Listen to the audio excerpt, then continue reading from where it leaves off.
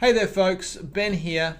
I want to do a quick video explaining the problem of first link priority and showing you how to fix it. I think most SEO problems can be solved with more links and more content. And yes, you do need to get your on-page structure right. You want to get your title tag to include your keywords and to also try and bring people to click through from the search engines. Your description tag's really important again to induce that click. And you want to have the linking amongst the pages of your site, linking based on the anchor text or linking using the words that you want target pages to rank for. That's important, but you know, it's probably been 5 years since I've attempted to count keyword density inside a page. So, you know, some of those more obscure hacks and wording positions on pages within the body content and those sorts of things, I really don't get too fussed by that sort of stuff. I think if you focus on really good quality content and you lead with, you get lots of links and you have a volume of content, you'll do really well. But there is one hack that we've been applying for quite a number of years now, and I do call it a hack because I don't see any logical reason why it is the way it is.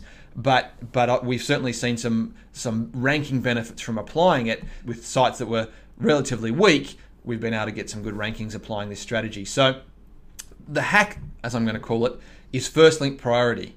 Now, to give credit where credit is due, I didn't discover this. I very clearly learned it off Leslie Rohde, who is, I suppose, in many ways, kind of the godfather of SEO.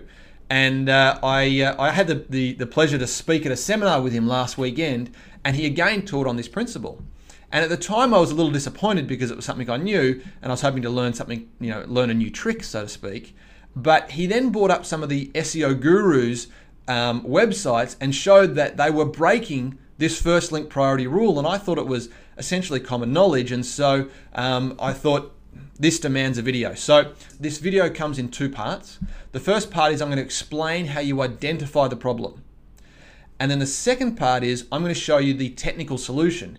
And we've also got a page where you'll be able to just see the code if you want to copy a code template to solve the problem. There's actually quite a number of ways you can solve the problem. But for the second part of it, I'll let you know when that's coming around. And you may decide just to turn off and send the link to this to your technical guys and then get them to implement the fix, because you don't need to know so much how to fix it. You just need to know where it exists and that the fix is easy and get your tech guys to do that. So the problem is essentially this. Here you'll see that we've got two pages, page A and page B. And page A links to page B twice. And we see that the first link is a graphic and the second link is a text link with nice keyword-rich anchor text. The problem we've got is that Google acknowledges the existence of the first link, but when it finds a second link linking to the same page, it ignores that link. And so the credit that would come from the anchor text having our specific keyword in it is lost. So the critical issue is that the first link in the page, that's what matters the most. Now let's look at a couple of examples on a page that I found that's breaking this first link priority rule. Here we have a website that sells mobile phones, and here in Australia, and they do very well. They're a very successful phone sales company. And what they do, if we install the web developer plugin for Firefox, and here you'll see a link for that on the screen, what happens is we have the ability to disable the CSS. And when we disable the CSS, and I'll do that, disable all the styles, we actually see the page in much the same way as Google does. Now, if you want to get the full effect of seeing it the way Google does, you can also disable your JavaScript. You can turn all your JavaScript on, and there is under miscellaneous, you can also linearize the page, which takes out the tables, and that is probably the best visual representation of how Google sees your page.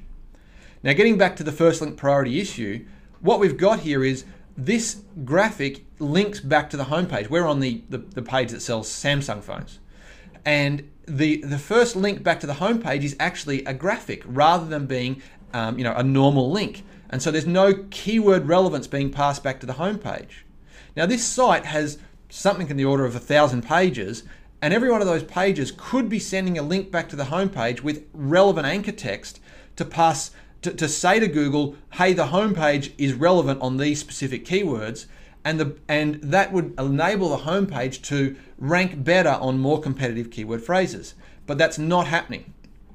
Let me give you an example or a counter case where if we go to a signage website and scroll to the top here, you'd think that this graphic would have the same problem. But if we disable the CSS in this case, we see that that graphic disappears, that header graphic, and instead it's replaced with business signs, Landell Signs, which is the name of the company. And so in this scenario, that header graphic is being replaced with, when Google looks at it, it's being replaced with a standard link. Now the good news is solving this problem is not difficult. It's actually incredibly simple, and there's quite a number of solutions. And so now I'll show you what those solutions are. So the first solution that I like to use is simply CSS substitution. In fact, this is the way that we do it. If you look at the HTML, we've got the regular code for a link, but what we've done is we've put a class on it of a logo, and our link is simply there, and our CSS then takes that class and replaces it with the particular image that we're after. And so this is the technique that we use almost exclusively. Our very clever page designers have put in some other methods where you've got a hybrid CSS method, and you can also use JavaScript. So there are a number of ways to solve this problem. The technique that we've always employed is simply just a CSS substitution. It's easy to do. The code is here. I'd love you to go and do it and drop your feedback into the comments. I'd love to hear your stories about how this has worked for you. We've certainly seen good results by implementing it, so go and check it out.